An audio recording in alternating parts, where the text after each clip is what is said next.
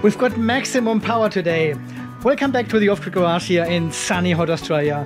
We have almost 35, 38 degrees or something. You can see it in the VRM. Well, there's the Ruby tag. It measures there. This is south, and this is the only position where it is in shade actually. I'm not sure where else to put it. Anyway, today we want to talk about heat. It may be a bit loud in here because all the inverters are running. I have stopped charging this morning and turned everything on at around 10 o'clock, and it is now close to 12.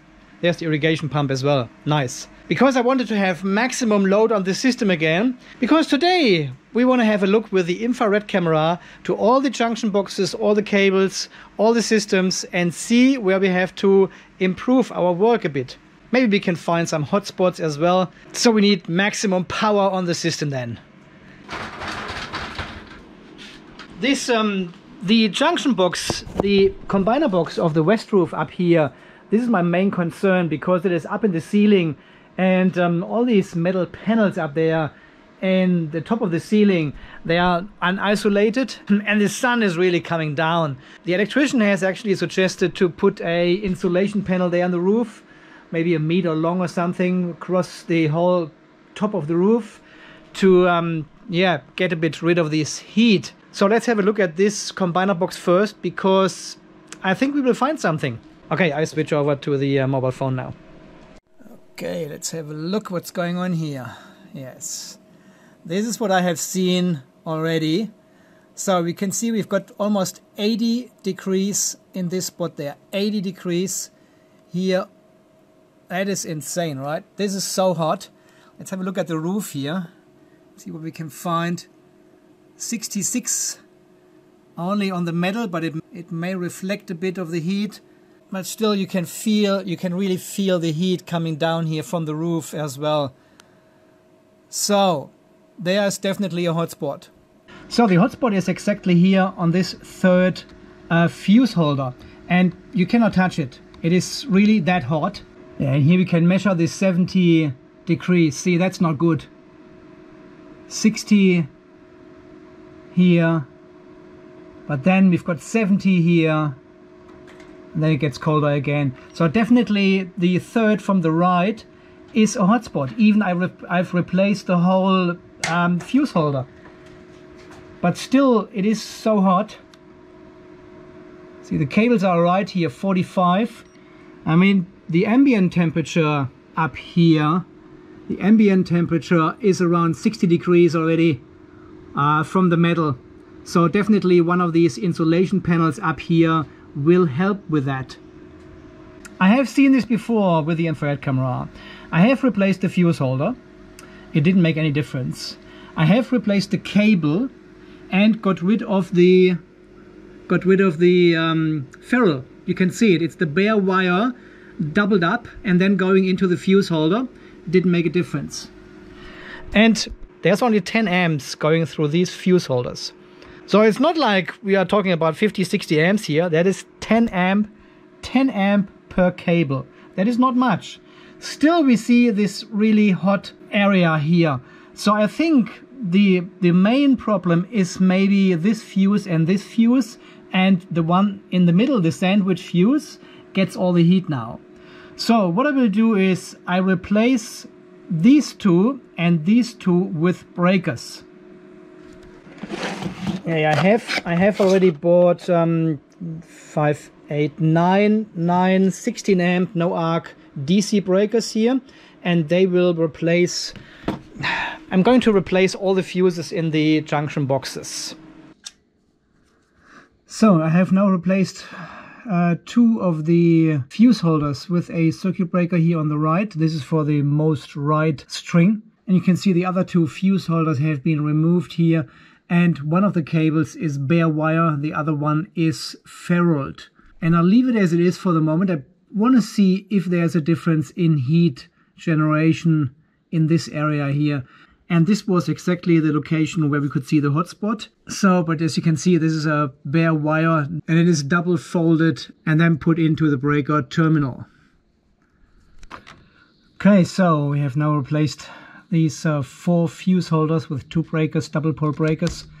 We turn them on for tomorrow morning, and very keen to see the infrared video from tomorrow and see if we still have a hotspot in this location, but I don't know what else to do then.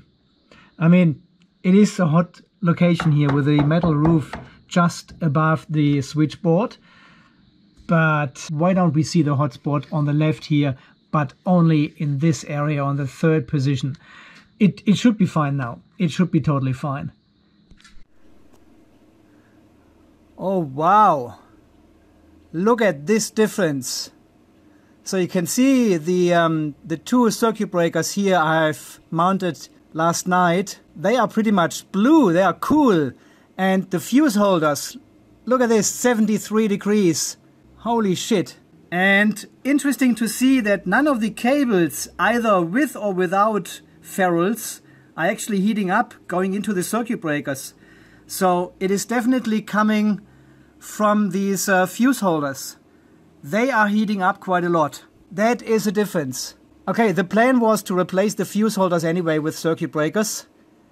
But yeah, I would never have thought that. So obviously the internal resistance of these fuse holders is far higher than in the breakers. They are pretty much cool. I mean, that is a difference. And roof space is above 70 degrees Celsius. This is the blank metal up here sitting on the roof. Okay, then let's see if we can measure anything. So here the moving part is coming from the top, so the main terminal is actually on the bottom here. So we go on the bottom plate and here on the bottom plate, and we are measuring 43 milliohms. 43 milliohms, yeah. Well, here it is different. The bottom plate actually comes up and the main terminal is here on the top. So we need to measure from the top terminal to the other side, top terminal. Okay, let's see if we can make sense out of all that. 11.5 milliohms. Well, that means that we have a loss of 4.3 watts per fuse holder, but only 1.5 watts per breaker. So that is the huge difference. And then also considering we have 10 of them close together up in this tight and hot roof space. This is like 45 watts of heat loss with these fuse holders. While we have only 11 watts of loss with 5 of these breakers in the same space. Yeah, this is the combiner box east roof, but we can see we have used ferrules up there to the breakers and nothing here on the underside. See, the electrician didn't put any ferrules on here on the underside, but these were the cables I had already prepared for them. And let's have a look in the infrared camera and compare top and bottom. And this is the combiner box of the east roof. Yeah, here we can see this, so around 55 degrees at the top. And if we only have a look at the bottom here, we can see 50, so that's 5 degrees colder, cooler, what we have. So it could make a difference actually to not using ferrules in these clamp terminals of these breakers. So I'll go and remove all these ferrules at the top and double up the cable and push it back into the circuit breaker, and then we see if this makes a difference actually. So around 55 degrees we have here at the top. I'm now working on the combiner box east roof, and as we could see in the infrared video, we had about 55, 58 degrees up here in this area, and I want to take off the ferrules of 2 of the cables here and see if this makes actually a difference and we get not as hot temperatures anymore. I'm still not convinced this is the problem, because we are talking about maximum of 10 amps going through a 4mm cable including ferrules into this terminal here. It shouldn't create such a high temperature. I think this is still related to the hot ambient temperature we have here in the garage, but let's do it for the sake of testing. I will also take this cable here and double it up.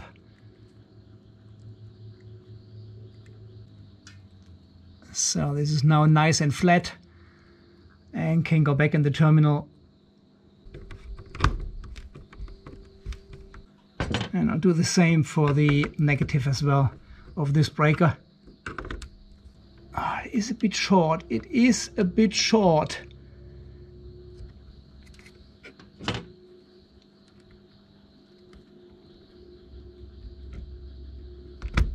Again, it is off.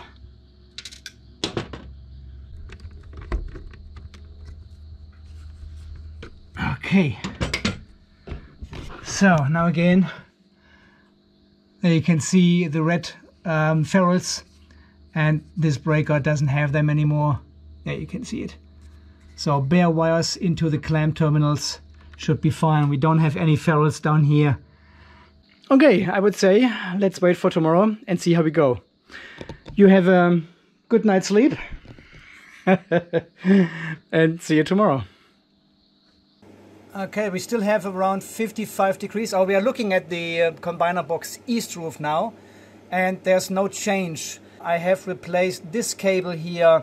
Now, I have taken off the ferrule of this cable to see if that makes any difference, but it doesn't. See, this one is with ferrule and this one is without, and it has the same color. It's the same temperature. There's no difference either with or without ferrule.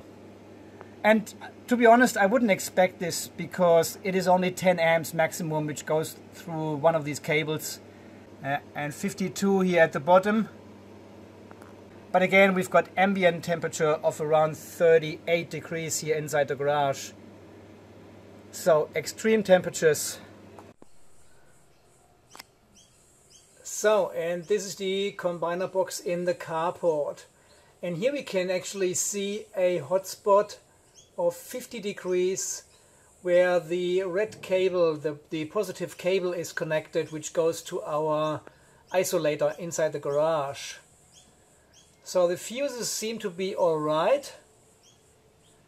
They are a bit hot down here. What are we talking about? 47 seems to be alright for me because we've got already 35 degrees outside. Maybe an insulation panel here at the top will help as well.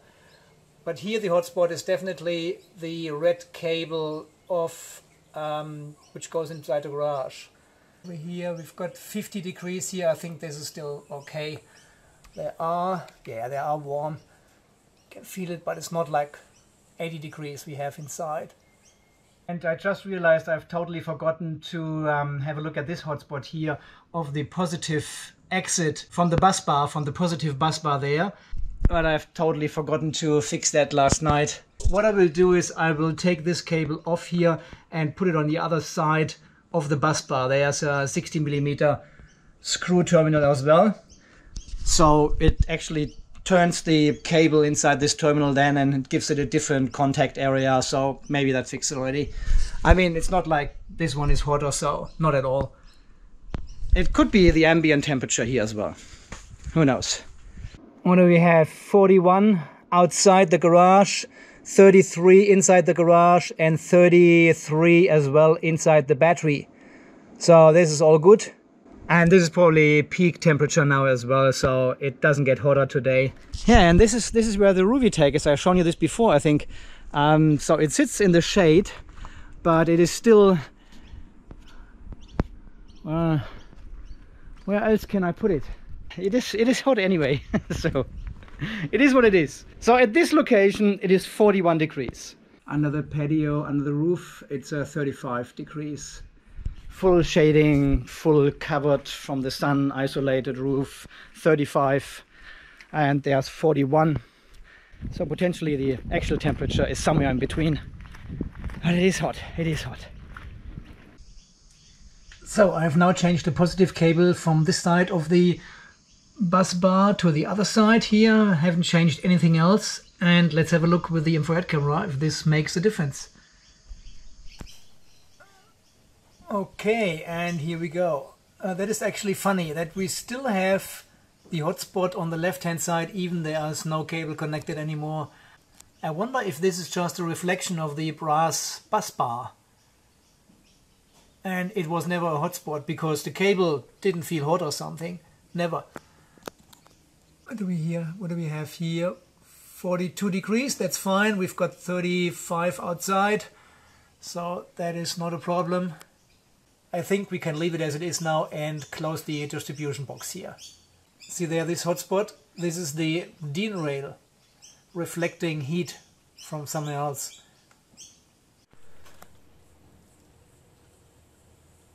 And we are now looking at the combiner box in the big shed. We've got 44 degrees on the cables as hotspot, which is not a hotspot. Again, 35 degrees ambient temperature already. So this all seems to be fine. And funny enough, the breaker on the right here is actually the coldest because this is the last one to get full sun. It's in the shade in the morning on this position, so the others have more time to heat up. So I would say this one here is totally fine.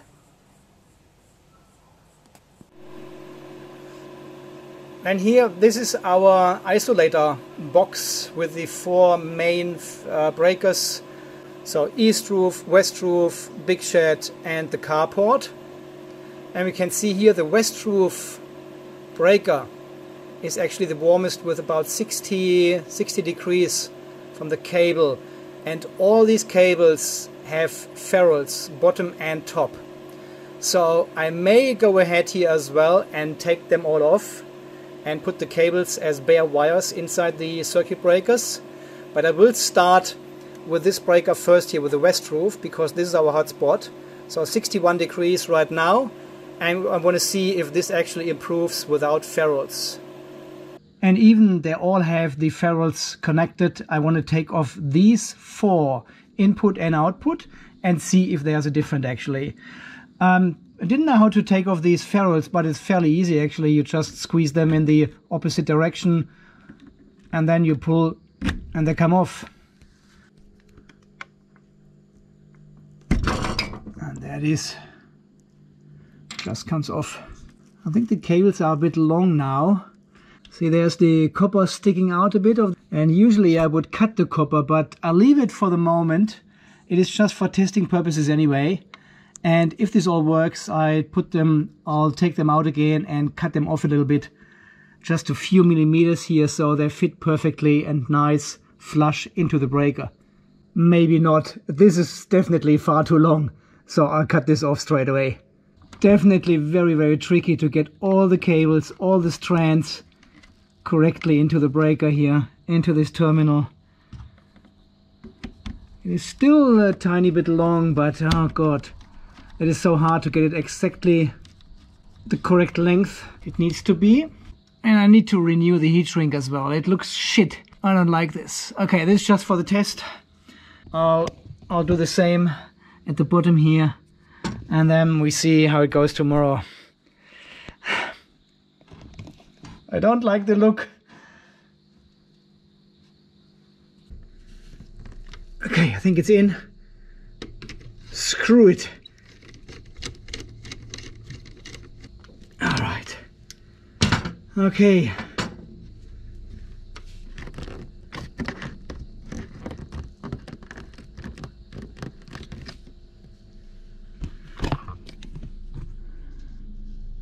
Okay, so bare wires here, everything else has ferrules, and the same at the top. So we have to wait for tomorrow now. The sun comes out, heats everything up again, and then we have another look with the infrared camera and see what's going on. Really keen to see if there's a difference at all. And let's have a look at our isolator box, where we have taken off the ferrules last night as well. This is the west roof isolator. These 2 cables have no ferrules anymore. Entrance and exit, no ferrules, but they are still the hottest. Because this is where most of the current goes through. Okay, so there's no difference with or without ferrules in this location here. Nothing at all. Still 65 degrees. And let's see if I can get this as a... So here we have all 4 solar charge controllers. Interestingly, the west roof controller is the hottest, bottom left. You can see it with about 50, 58, 59 degrees surface temperature. This one here is the east roof, almost as hot. Even both controllers have the same load, so they are running on 3.5 kilowatt at the moment. And up here we have the carport on the left and the big shed on the right, which is the coolest, has the smallest solar connected and runs the coolest of all 4. And here again, this is the west roof on the left and the east roof on the right. So the east roof looks a lot cooler, right, in this picture here. So we can see we've got like 56, 57 degrees on the left. It's searching for the hottest spot there, 57 degrees surface temperature of the solar charge controllers. And this one looks a lot cooler, but if we focus only on the east roof controller, we can see this one has also around 54, 55 degrees, so it's only 2 degrees cooler. But here it looks like on the right it is much cooler. So these infrared pictures look far too spectacular. Yeah, don't get fooled by these pictures. It looks like one controller is super hot while the other one next to it is a lot cooler. But this is not the case. They are of almost the same temperature. They are all at 55 degrees around. It just looks different on the infrared picture. And having a look at the connections here from the west roof controller. See the 2 cables on the left. This is our outgoing connection to the battery. That's a 2 times 25 millimeter cable with ferrules. The incoming solar on the right has no ferrules, because at this point of time I didn't have any in this size. Yeah, here you can see the ferrules, no ferrules there. And well, they are getting really hot. They are getting hot. So I am actually considering some sort of fan installation situation here. So I don't think I need this in winter time or any other time than summer. Yeah, here we can measure the temperatures again. 60 degrees on the west roof, 57 on the east roof, 53 on the big shed, should be the coolest, and 54 here on the carport.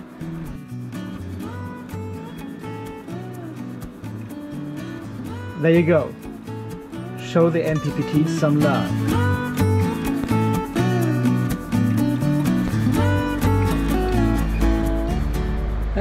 Yeah, look at this, 42 only. Instead of 58. Yeah, this one as well. Here, 41 and 42. Makes a difference, this fan. Okay, I'll work on a solution. Not sure yet. So, quick temperature check here on the BMSs. This one claims 42 degrees and 32. That's the Haltech BMS here on the bottom shelf. I'm not sure, you can see the balance cables there. One goes there into the breaker and the other one goes into the battery. Here we have it, 34 and 32. This is T1, T2. This is just max min. It says it even there, max temp, min temp. Andy, come on. Okay, so we've got 32 and 34 degrees. And the balancing is on the way at the moment. You can see the green lights flickering there.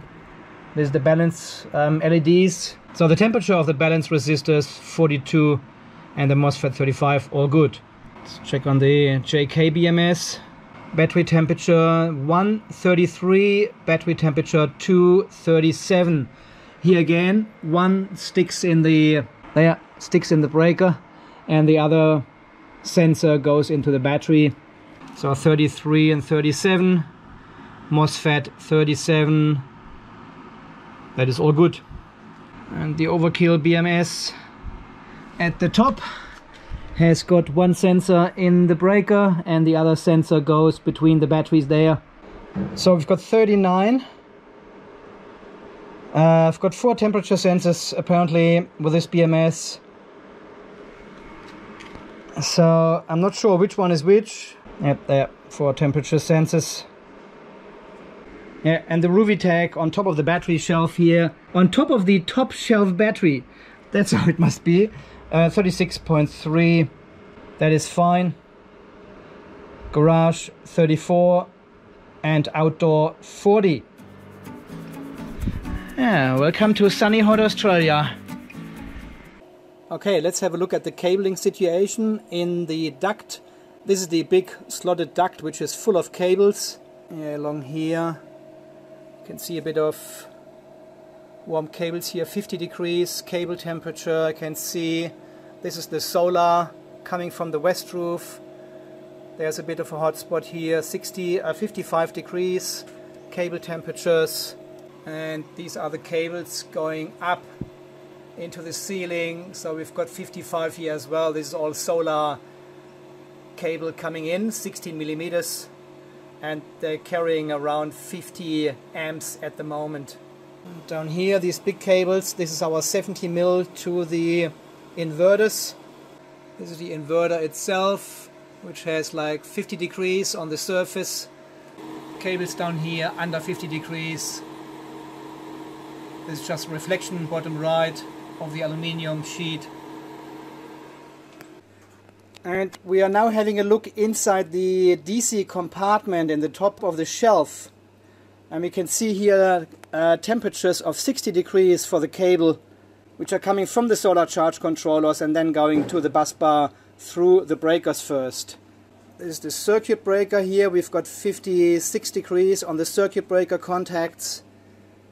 And this is the shunt, 53 degrees.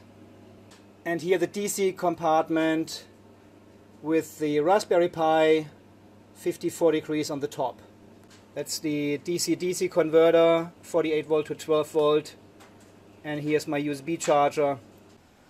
So we are now looking at the breakers between the solar charge controllers and the main bus bar system. And the second breaker from the right here, which is so hot, which shows us 50 degrees at the cables, is the one from the west roof. Currently they are going 68 amps through this cable for about 40-45 minutes. The one on the right is the east roof. They're about 65 amps, so a bit less, and the other two are the big shed and the carport.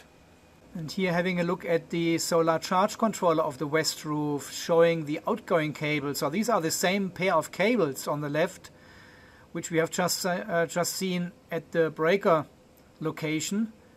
And we have here like 43 degrees. So here on the MPPT there are ferrules, and here in the breaker are ferrules as well. So what I will do is I will take off the ferrules of these two cables tonight, and then we retest again tomorrow and see if this makes a difference at all.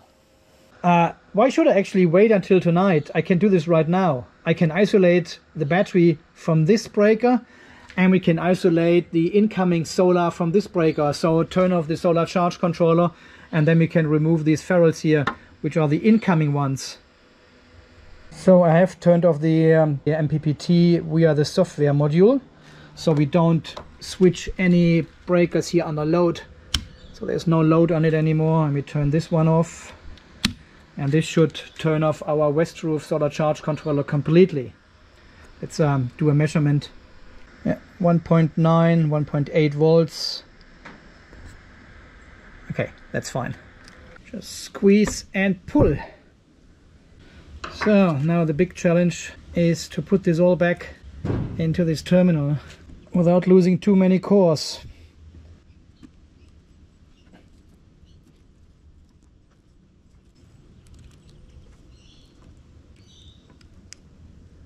As far as it goes.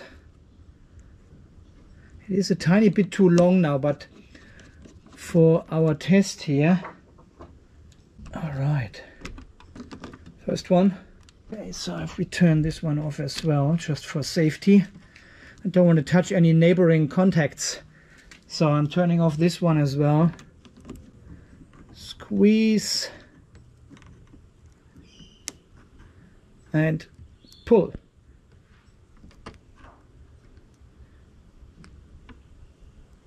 There it is.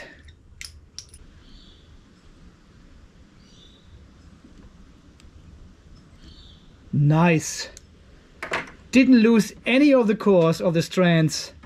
They all went in. All right. We're all back in business. Turn these ones on. The solar back on. And we are back.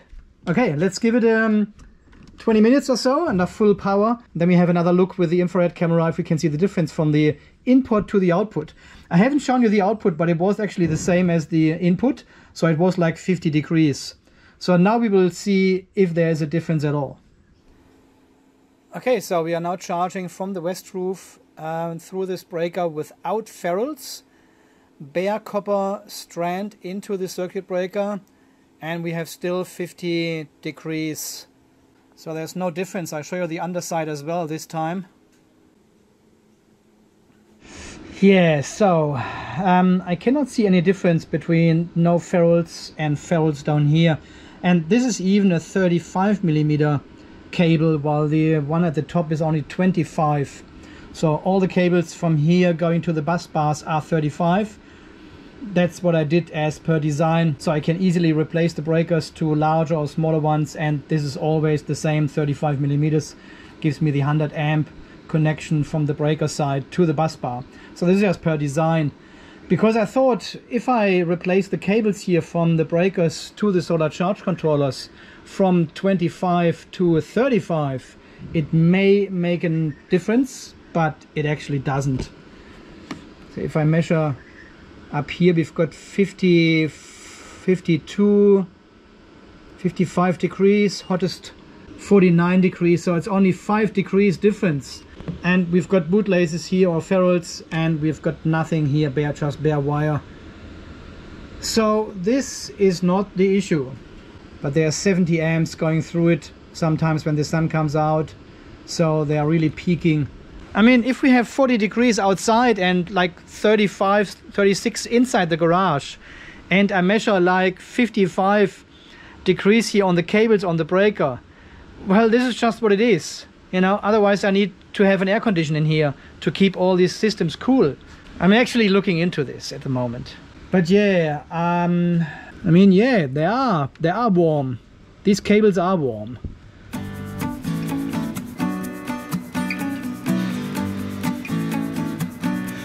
Okay, my friends, I think that's it for this video. I filmed this all in the last week, I would say, and Frankensteined this all together. So I was trying to make as much sense out of all this as possible. But as you can see, with the heat building up in the system, then some of the problems are easy to resolve by just replacing the fuse holders with circuit breakers, and some others don't do a difference. If we remove the ferrules or use bare wires, it doesn't make a difference. Or in the case of the circuit breaker, it doesn't do much difference. It's only a few degrees. But is this because we're using a 35mm at the bottom and a 25 at the top for the same current? And then if you have 35 to 38 degrees inside the garage here, there's not much you can do about heat building up in these systems, except you introduce some active cooling. Either with a fan, as we have seen, this was quite a good result actually, or you introduce an active air conditioner and cool down this whole area here.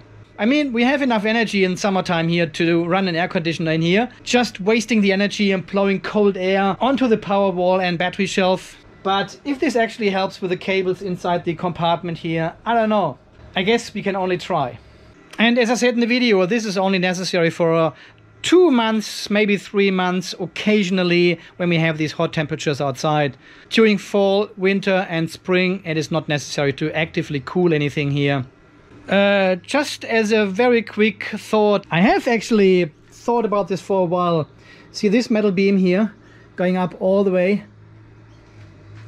to the roof space? That would be actually ideal to build a wall and separate the whole PowerWall and battery shelf from the rest of the garage. And then we could get this wall all the way this way in between the two garage door and build like our own power or storage and energy room here inside the garage. And then it would make sense to put an active air conditioner inside this room. On the other side, again, it is just for a few months. Is it worth doing this? At the moment, it's not more than a brain fart, but I'm actually thinking about this for a while. So, and then we could also double insulate this whole roof area here. Let's see.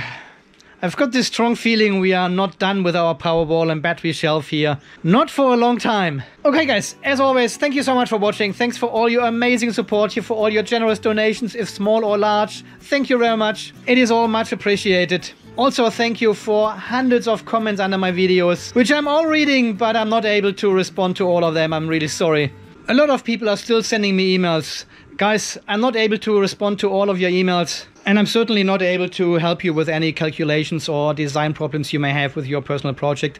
Leave all these comments down under the video so everyone can see this. And we can use this huge community brain to help you out with your personal problems.